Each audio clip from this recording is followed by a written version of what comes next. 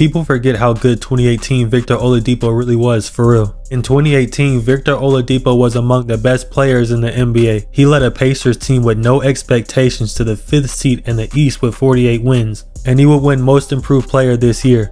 And what was really impressive was that this Pacers team was the biggest threat to the 2018 Cavaliers, because that Pacers team took them to 7 games in the playoffs in the first round.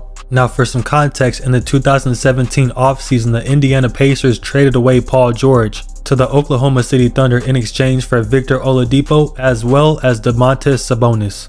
And immediately, Oladipo was the clear-cut star for the Indiana Pacers, after years of being a secondary player. Oladipo was a scorer that could isolate any defender and bully his way to the rim using his strong frame, despite being only 6'3". Oladipo was a great defender this year, with him leading the NBA in steals, and he was a good spot-up shooter too. Now, as I mentioned from the jump, the Pacers' 2018 season would end after losing to the Cavs after pushing them to 7 games in the first round. And that was with Victor Oladipo averaging almost 23 points, 8 rebounds, 6 assists with almost 2.5 steals. Unfortunately, as I think many of us know, Oladipo was never able to reach his 2018 self again, due to him struggling with constant injuries, which has led him to go from team to team ever since and basically be a journeyman.